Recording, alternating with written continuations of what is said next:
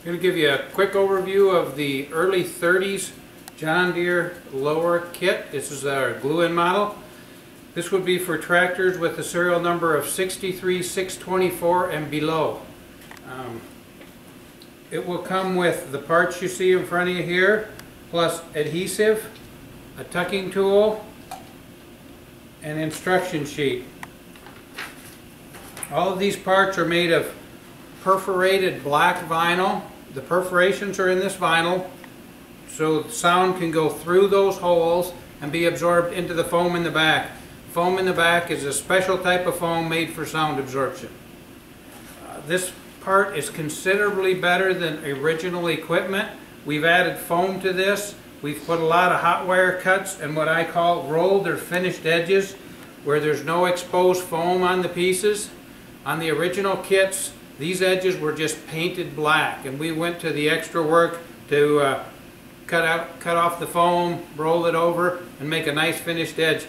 This will look as good or better than the 40 series kits when you get it installed because of all our finished edges and hot wire cuts.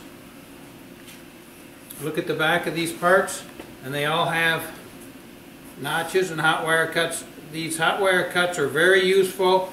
Is where you can take this cut and line it up precisely with the bend in the sheet metal. This is the fender next to the door, and you can line that up with that bend, and so you know where you're at, instead of if you don't have this cut, which a lot of them don't, they're just a flat piece of 1-inch foam with no bevel, you don't know where you are as far as locating the part.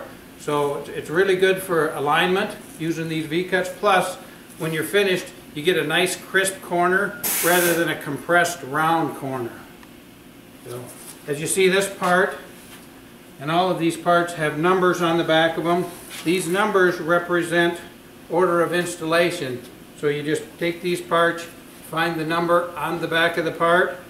This one's number 1. This would be the first part you put in. This is one just behind the seat. So you go through, pick out your individual pieces and put them in. But again, I'd like to reiterate the fact that we've got a lot of hot wire cuts and stuff that weren't in the original parts.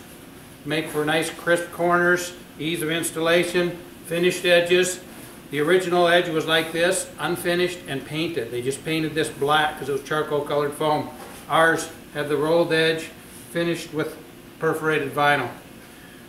We also have this kit in what we call a quick fit model. It's a lot easier to install if you're not familiar with the spray-in types. The spray-in types have a tendency to stick where you don't want them to. If you haven't done it before, you need to dry fit all these parts prior to put them in the tractor.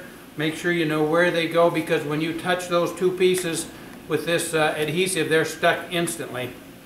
The quick fits are plastic backed, they're more expensive, but they have a silicone sealant on them, and it gives you a lot of opportunity to move those things around and get them in the right spots. So if you're not experienced with the adhesive, we highly recommend the quick fit, but these are very nice kits. They fit good, they look nice, they're just a little trickier to put in.